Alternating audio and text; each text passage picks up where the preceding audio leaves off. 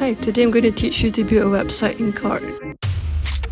I think this is great to showcase portfolios or something even very visual based that you wanted to have a lot of control over how the layout looks.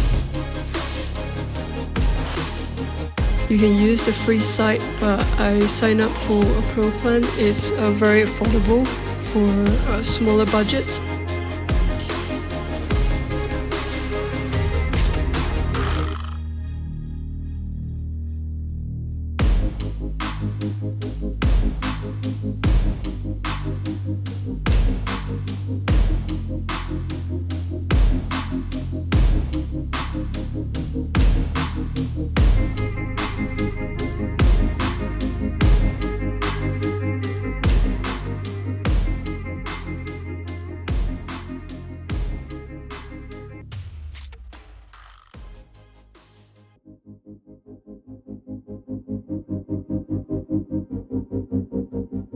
It's going to be a full-fledged website. It's not just the one-page kind of site that you're used to with Card. So let's start. First, I found some references from Pinterest. I wanted something different and that was very visual. And so I moved on to Figma and drafted a mockup. This mockup included a rough sitemap and the pages that I wanted to add on the website, and I made a few drafts. It did not turn out the exact way that I wanted to, and that's totally fine. So you go to Card and you have to log in. Before this, I was also using Card as a one-page site. I used it to link all my other social medias on the page that I could add into my Instagram bio. But right now, we're going to dismantle all of this and start building the full website.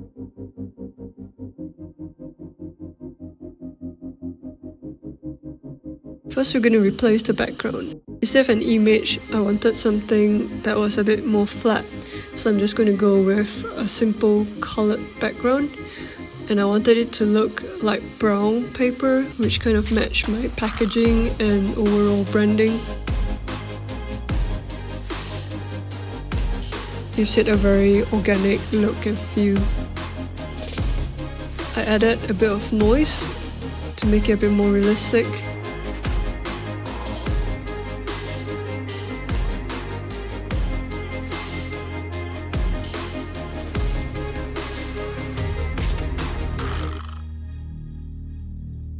I then went into the page and adjusted the width to make it full screen because I wanted a very large image when someone lands on the website.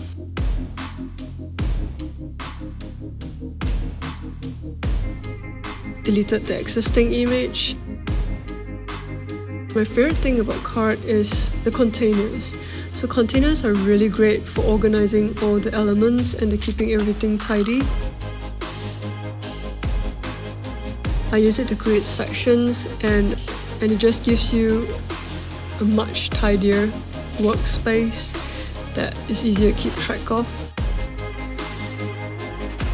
So I then went in to add an image.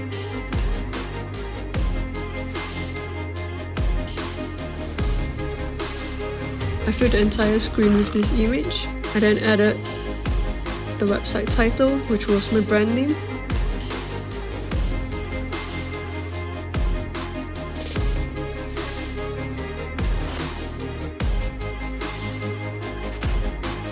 And style it to how it suited the brand.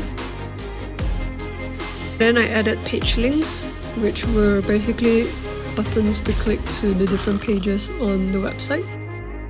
So you just add a link element and change the names.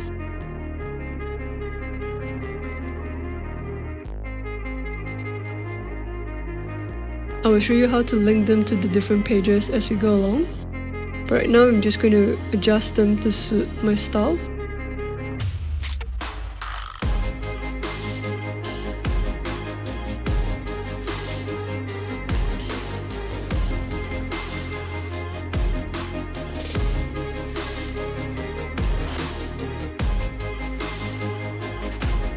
Once I had the links and the title in place, I went in and added a logo at the very top, or rather more of an icon that someone who comes to my website could click and go back to the homepage. I put it on top of the image itself, so it could always be there.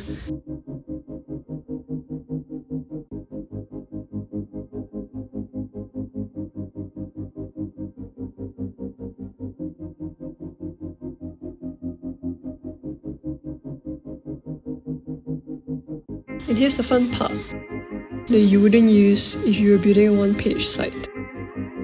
So cart has these things called control element, and this basically allows you to split your design into different things. So I will first set this as the header, and once I've set the header, I'm going to add a section break, and this section is going to be the home page, so I'm just going to put the name as home.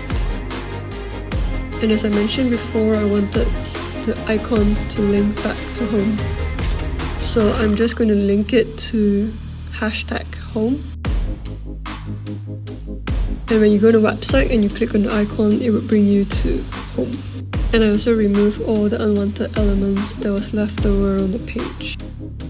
Now we go in to create a gallery. As always, I added a container.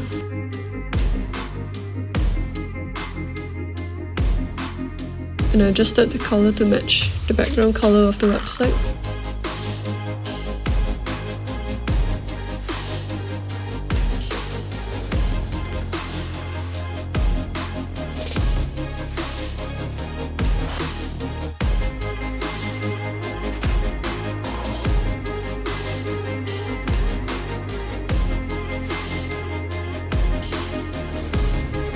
I then added a title for the section.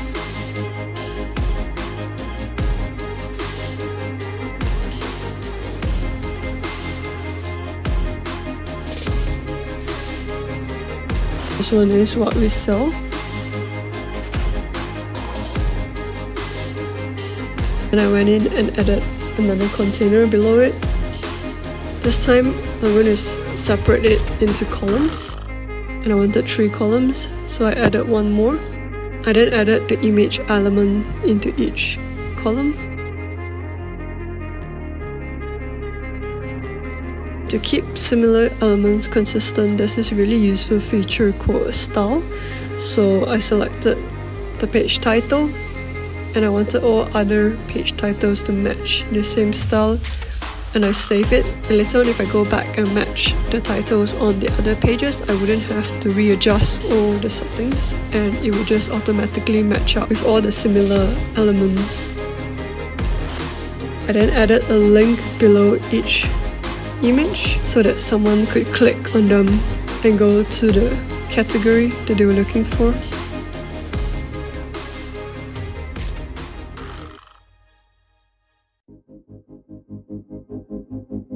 And here's where I match up the elements with the style, and it just arranges it automatically. And I'm adding in all the other things and naming and labeling the footer. So it's basically the same thing, it just depends on your own design.